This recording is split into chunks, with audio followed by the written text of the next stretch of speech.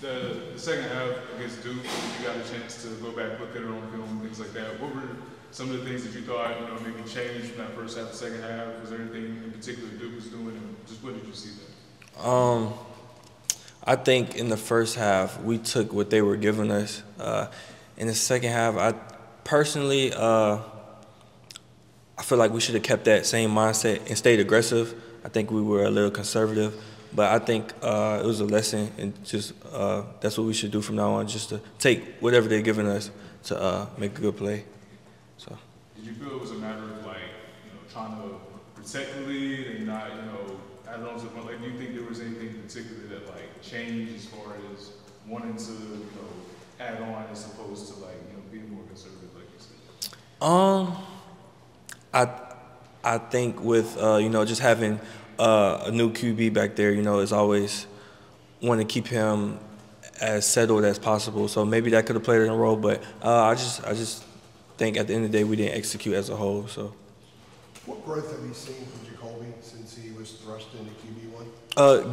Getting comfortable, just in practice too, just taking control in practice in the game. He's just starting to settle down, understand, just creating a rhythm with everything. So yeah. And how have you seen his confidence improve over the past 2 weeks? Oh, every day I see it. He's wanting it his way. How he wants us to run a certain route, because that's how he feels comfortable throwing it. So every day I see him progressing better. So. You said that it feels like you guys have also gotten more comfortable in him. Let's say drive finishes, you guys are going over the sidelines, maybe talking about, he's giving you pointers, you guys are giving him pointers. Tell me about that. What are those conversations like there? Oh, yeah. So we miss a pass, come straight to the sideline. Hey, do it like this, try it like this, and that's where I think I've seen from where he didn't start. He was just sitting in the back, but now that he's starting to be comfortable, he's starting to open up a little bit more.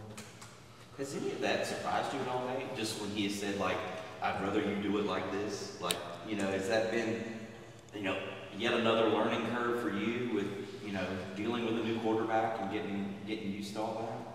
No, actually not, because most quarterbacks are different. I think that's the game of football is adjusting. So it's actually probably pretty common with just different QBs. Just different skill sets. So.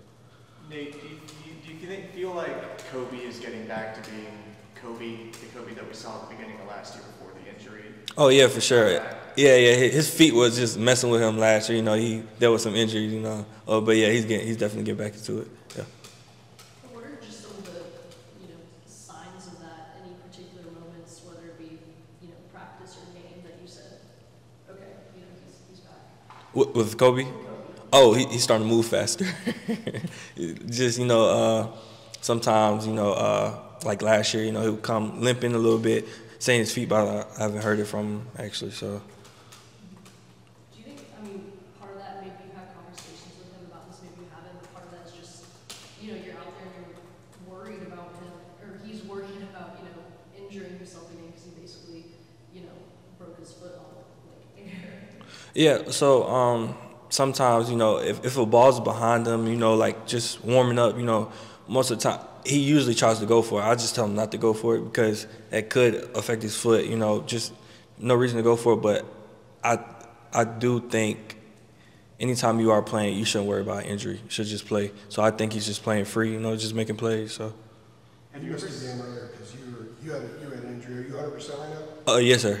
Yeah. You haven't got a lot of touches originating on the other side of the line of scrimmage. A lot of them been behind the line of scrimmage. What has been the challenge in maybe working through with a new quarterback, a little bit of a different twist to the offense to where you can get the ball in areas where you can be most productive? Yeah, so I think it's just part of the game. Just it's gonna come. Just show up every day. At the end of the day, be a team player. We're trying to win. So whatever that takes, that's what we need to do. So. Nate, how stunning is it that it's only 4 catches for you on the season? It is stunning, but like I said, sometimes it's like that. I've played college football for a long time. I've seen it around the country, but sometimes the ball might not come your way, the ball might come your way, but when it does, you need to make a play. So yeah. I think back to us talking to you in camp, and it seemed like, you know, you felt like you were better than ever going into this season. Is that fair to think that personally you were expecting a big year? I feel like everybody expects a big year, and I can say for myself I was expecting a big year, but you know what I'm saying? Just you have to have the same mindset with everything. Just show up every day, you know. You just play to win. Just show up for the team. You had been around each game that you played. You like that? Is that fun? Is that something that you kind of think you take one to the house and you get one of those end arounds? I'm sorry. What you say? You had a run in each game. Little end around, reverse, or either reverses or end around, however they originate. Do you like that? Do you like the opportunity of getting a touch in that situation and maybe finding a seam that you can break? Yeah, I think any opportunity to get the ball, I like it. So yeah, for sure. Yeah. But it's been in each game that you played, so it looks like it's let's say a staple of the offense. Yeah. It sort of is something that obviously coach thinks this might be something you can get a nice chunk out of. Oh yeah, for sure. I think every week we're trying to disguise everything differently. We're basically everybody's running the same plays. It's just how you disguise it differently. So 12 yards per carry on those end arounds. Really? Yeah. That's what it says here. Okay. They have you doing kick returns too, right? Yep. What do you think of the NFL kickoff rule? New one?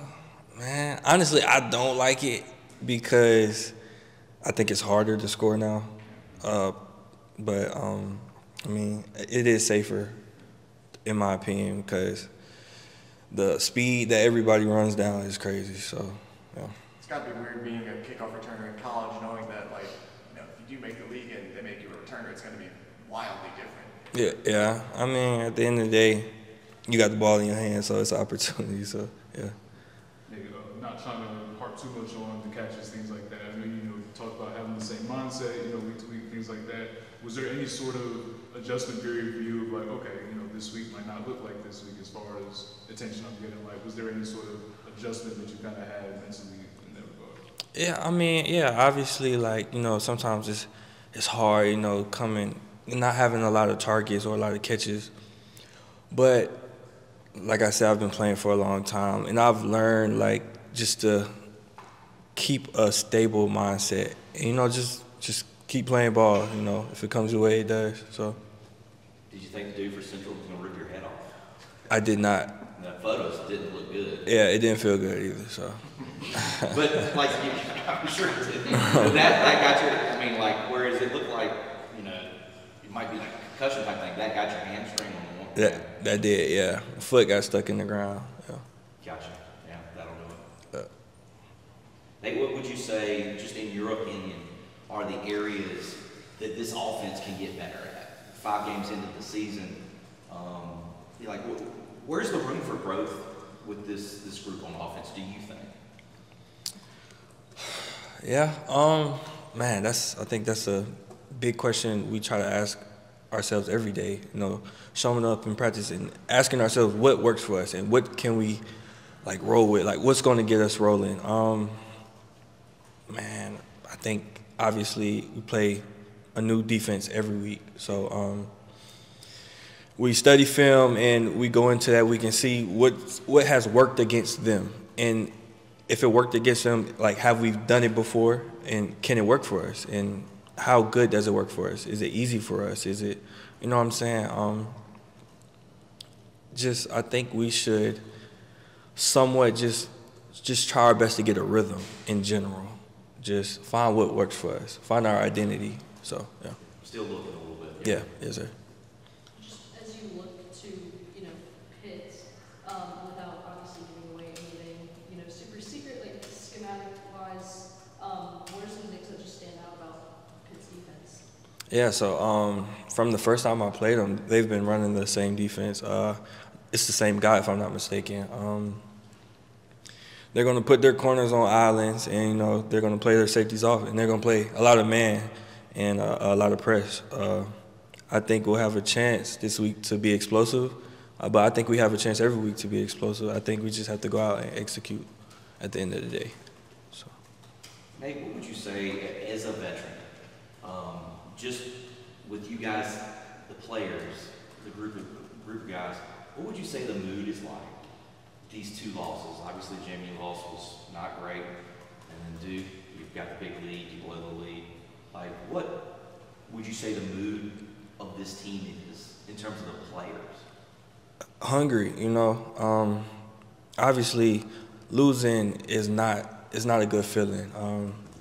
And this is not a program that is used to losing, or we're used to, you know, being on a roll. But the locker room is great. Like, we still hungry, show up every day. You know, just wanting to figure out, like I said, like the identity. Like, how can we get back to where we need to be to feel not comfortable, but like just continue the roll, basically. So.